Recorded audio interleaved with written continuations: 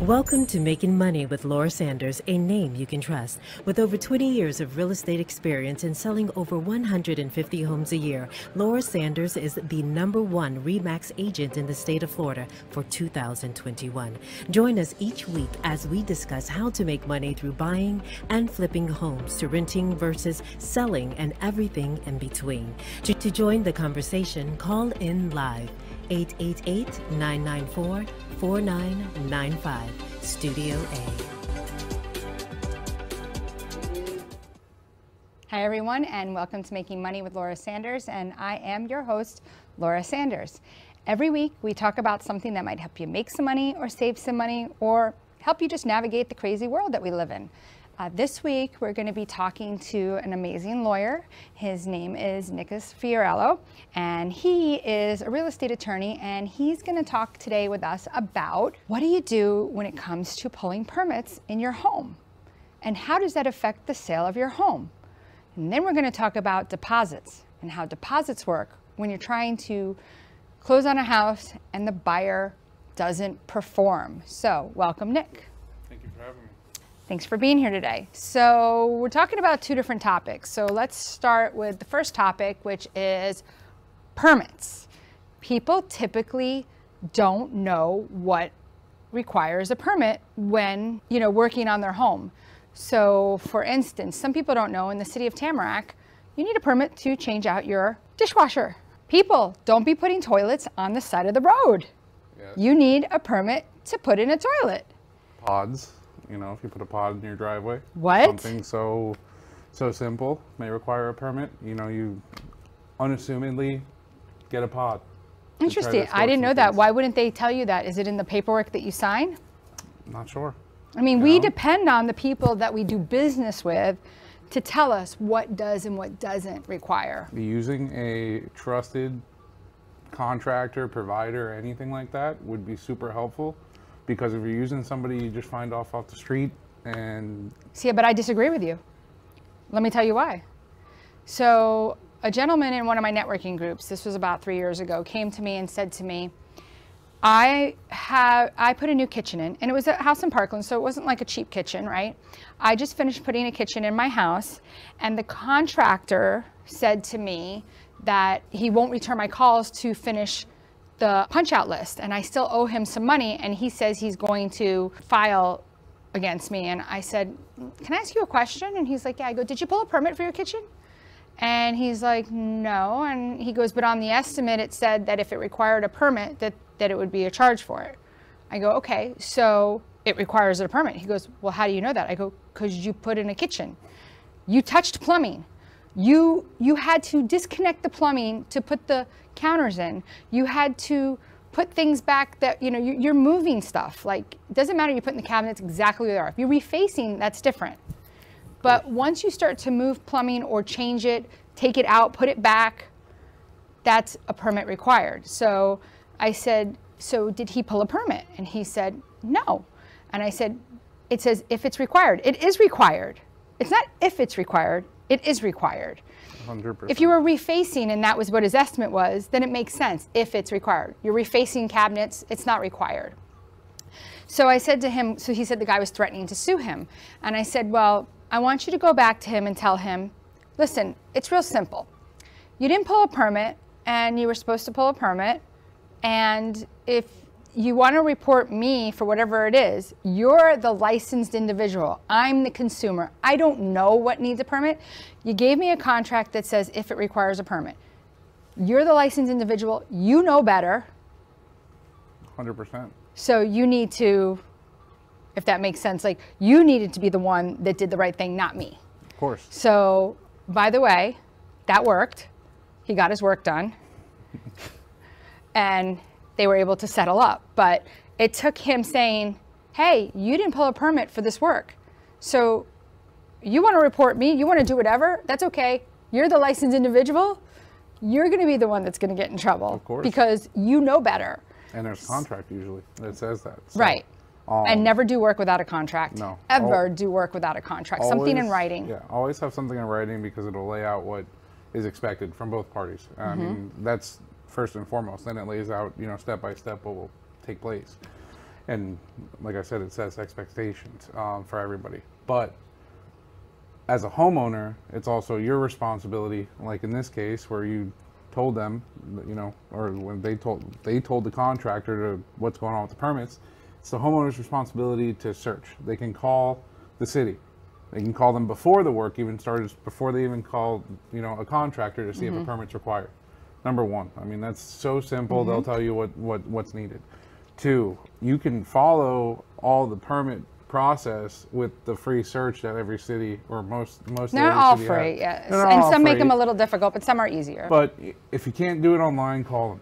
They'll Right. give you a report. They'll give you the inspector or whoever the person is in charge of that permit. They will give you that person's number and they'll give you an update. So you as the homeowner can do that, and you can be upfront with the contractor and say, I know that permits are needed because you already called.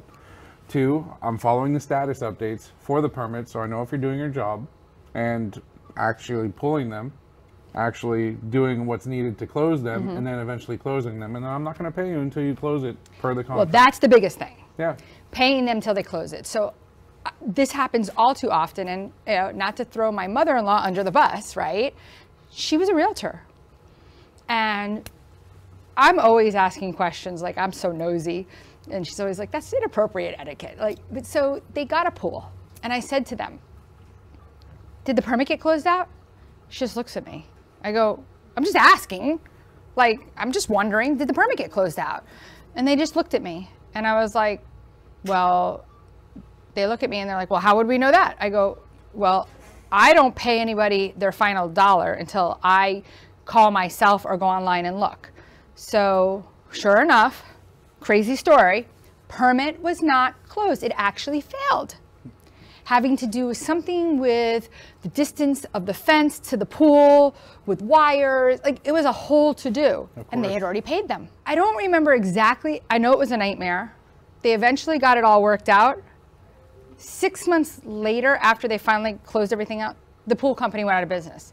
Talking about that, I sell a lot of stuff in a specific area in Coral Springs that was built in the late 90s, anywhere from 97 to like 2001.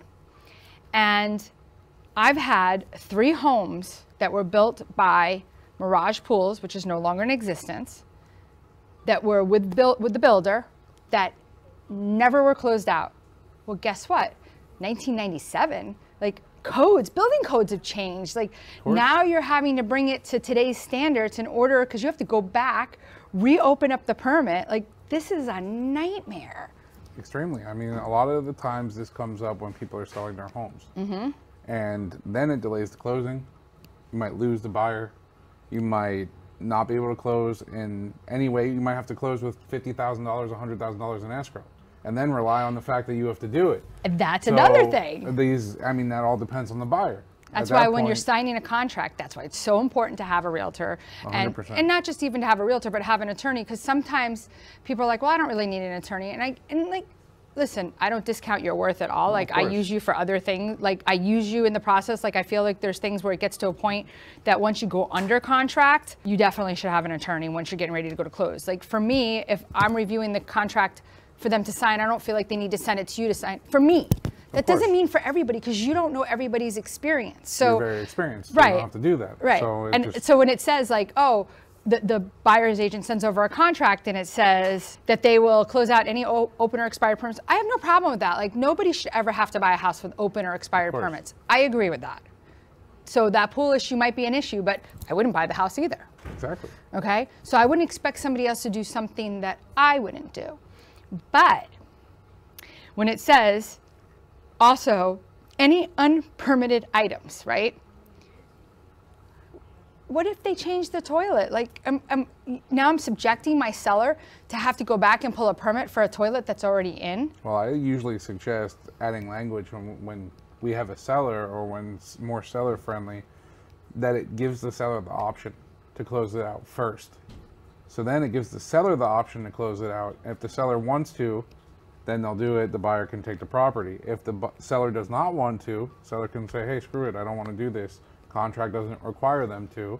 Just Right. requires them to provide disclosures if they know about it. If they didn't know it wasn't unpermitted, then that's on them. But then they have to, the contract only says that they have to help and assist and cooperate. with Right, if getting- it's not that extra Yeah. verbiage, because the So- verbiage I'm talking about is added I know. in the later additional on terms. by other attorneys. 100%. And what I'll do to protect the seller is I'll make it the seller's option first. And then if the But seller doesn't want remember, to, the seller's agent's not writing the contract. Of It's the course. buyer's agent that's writing it. And by that time, if it even got to you and we go back and send that wording in, now they're focused on it. 100%. And then they're like, I don't want to do that. well, a lot of the time you're going to have that. It's a hang up on a lot of contracts, but the seller needs to be protected. So that's why I kind of push that language.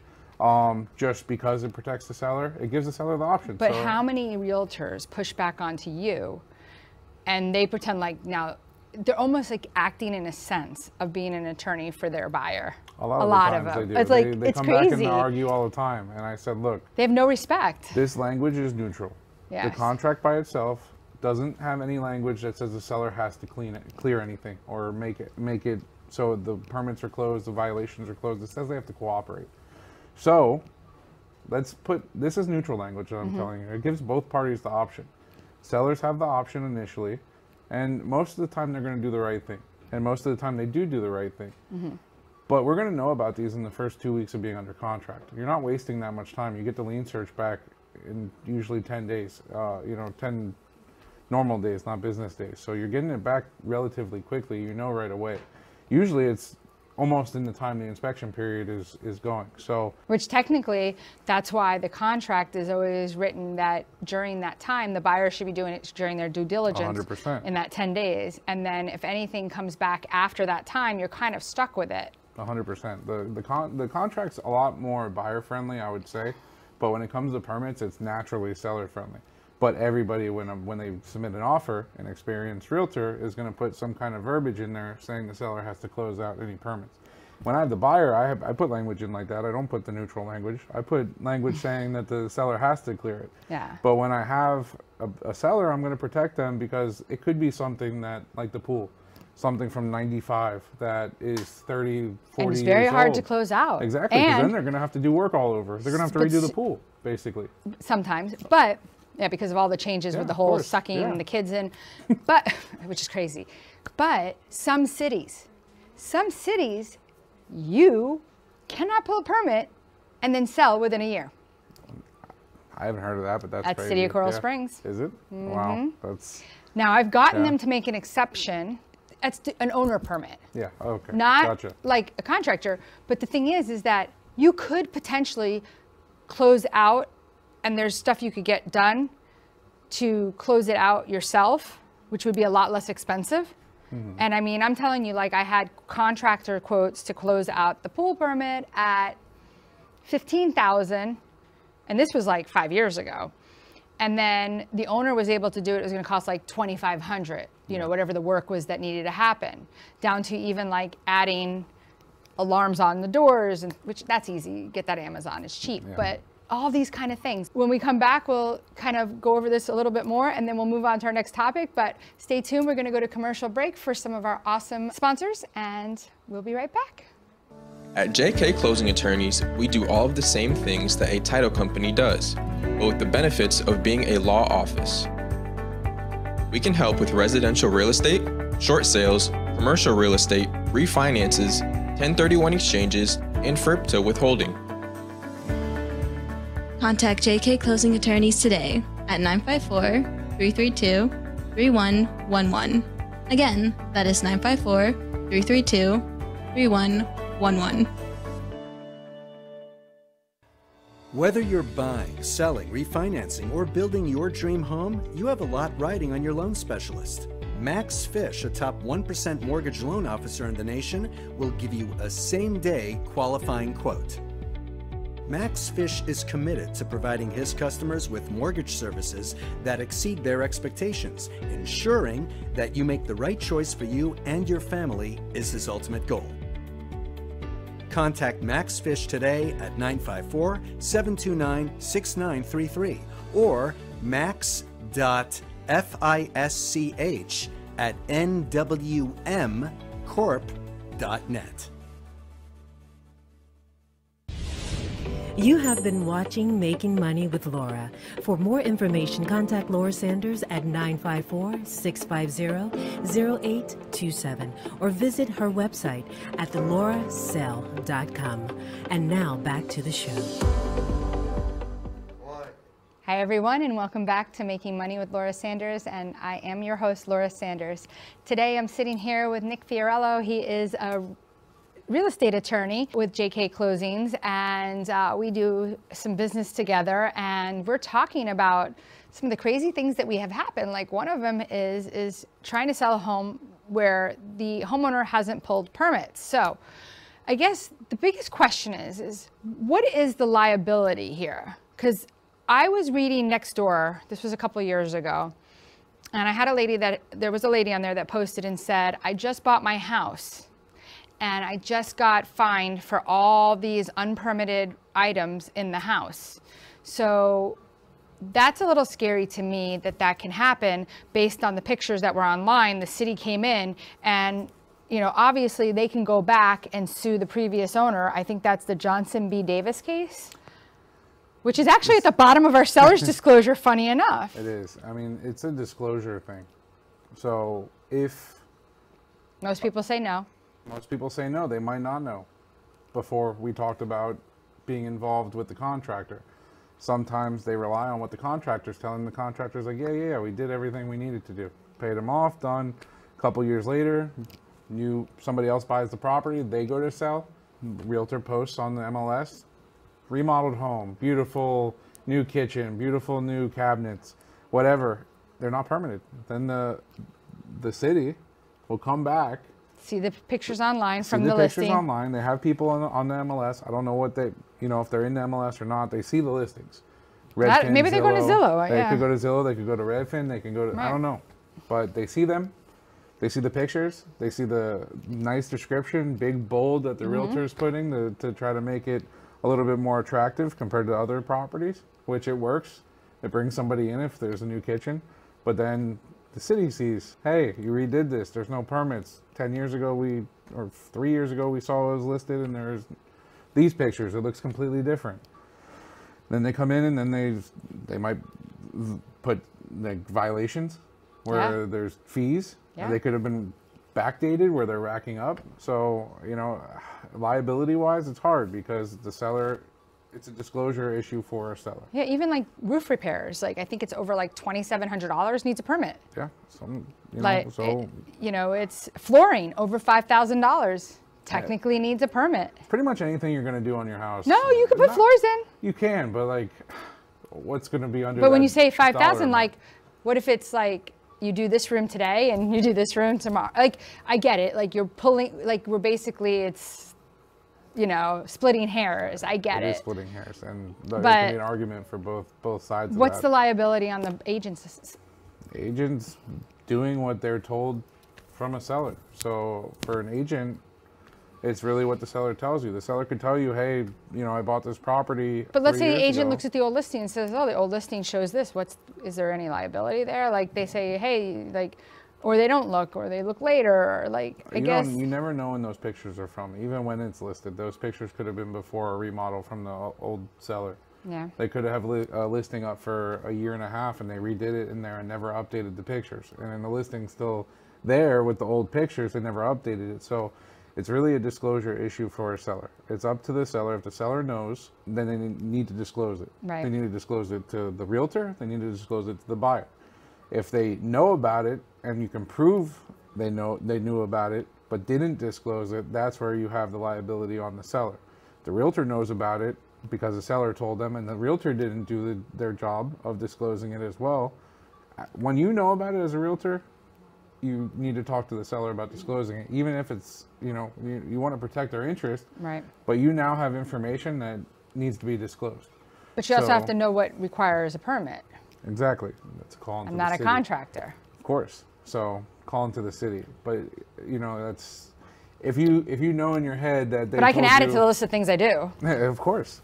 But if they tell you they redid the whole kitchen, then you know that's going to be a substantial amount of money. It could have been refaced. Could have been. Could have been. You never know. Disclosure. They have some crazy things these days. You can paint granite. I didn't know that. Yeah. That's crazy. I saw it the other day. I was like, that was cool. So, Wow.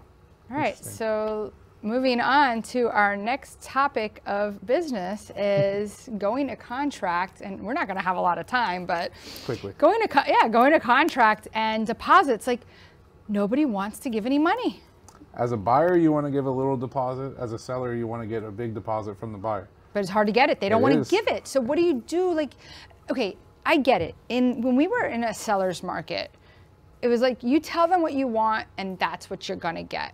But in a buyer's market, things are taking, 30, 60, 90 days to sell. Just a different approach. You have to take your offers. Usually you're going to have more than one. No, not lately. Right now it's a See, little you're on the side of getting them when they're already under contract. You're not seeing what, I used to have, which was a pain in the ass. Like, it would be like after the weekend on Mondays, right? During that whole craze, it would be spreadsheet central. Like, here is, what we got going on. Like, this is your 20 offers. The likelihood that happens is not very likely. My argument is that always ask for more. Ask for the ridiculous to be acceptable. Yeah. So if they come at you with an offer for $5,000 with a $5,000 deposit, ask for 15, because at the end of the day, if the buyer defaults, the deposit doesn't automatically transfer. No, it doesn't. It's a whole process. First, there's negotiations. Say you go out of contract, then there's negotiations between the sides. What if that doesn't come to an agreement? Because you can come to an agreement on a partial or a full transfer, but that has to be an agreement. Usually the buyers don't want to negotiate at all. No. So it sits there in limbo, right? So how long does it sit there for? It can sit there indefinitely. I think I have money there from like 20 years ago. I'm not joking. I could go back and look. If nobody acts on it, then it can sit there indefinitely. If the seller... So it never can, after 10 years, it never goes back to the buyer? It depends on what the parties did, what the escrow agent does. The escrow agent can send it to interpleader, but initially... Yeah, but you don't want something sitting in your account for 10 years. No, we don't. So what do you do? We would send it to interpleader, which is asking the court to basically, take the money. The court holds the money. We basically sue the other two parties, and then after. Oh, you sue the other to get it out of your account, technically, whatever you want to call it. That's how it works. We sue and name the other two parties, and then we step out of the lawsuit, and they fight over it. But then we. But don't they get notifications?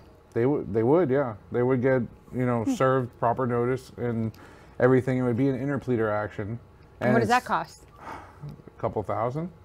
So because you have to pay the court fees, you have to pay our office as an escrow agent's attorney fees, because so if you're looking at a $10,000 deposit, if it's sent to interpleader, that means you tried to negotiate, you went to mediation, you couldn't come to a solution, we asked the court to take it, and then we're entitled to it. You're looking at a couple $1,000s of that, which comes out of that deposit.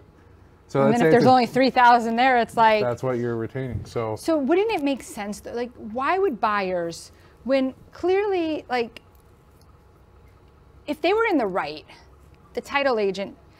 I guess part of the problem is some title agents are not run by attorneys, right? So if they're not run by an attorney, how does that work? They come back, wouldn't they say listen, they can't even say oh, this is this contract really was not followed and really no, it should. Can't give the legal opinion on it. So now the buyer's not represented, right? Well, I mean, it's the escrow agent. They're supposed to be the neutral party in a transaction. Yeah, but they don't want it in their account. They don't. How does anybody advise the buyer? They have to just say, hey, we're sending it. If you can't come to a solution through contract required avenues, one being trying to discuss it right after, if before the end of the contract you can discuss it, or after, try to come to an agreement, release and cancellation, put it in there. All right. Then you're done. We're going to do this again. You coming back next week? If you want me to. I think you need to come back. I think we need to do this from the beginning, because I think we have a whole show here. We have no time left, and we need to let people know how to contact us. So if you're looking for a top real estate attorney with JK Closings, give Nick Fiorello a call at 954-779-5000, and you can email us at legal@jkclosings.com. And if you're looking for a wonderful realtor, give Laura Sanders a call at 954-650-0827. I am the #1 RE/MAX a realtor. Oh my God, I can be your attorney if you want me. Realtor. I went to enough school. Realtor in the state of Florida, and I would love to help you make the most money possible on your home. So call us about our 0% funding for getting your home ready to go to market. So again, Laura Sanders, RE/MAX Direct, and we look forward to seeing you again next week. We're going to bring our buddy back so we could talk about what kind of deposits you should be getting and how to get that money. Till Thank next you week. for tuning in for Making Money with Laura Sanders, a name you can trust. To join the conversation, call us at the studio, 888-994-4995 Studio A, or contact Laura directly at 954-650-0827. Laura Sanders, a name you can trust. We look